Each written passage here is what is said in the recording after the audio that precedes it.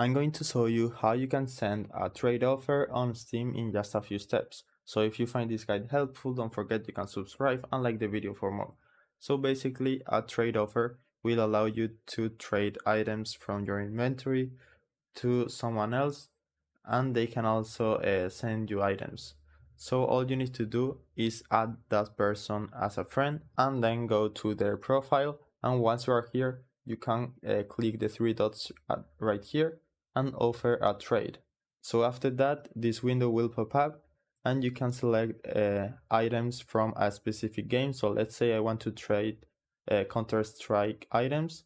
I can do this and offer the items I want. So for example, let's say I want to send him this crate, and then you can select their inventory to see the items of the other person.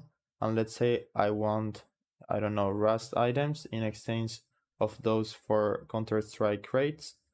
So we can do something like this. Then you will need to confirm the trade contents.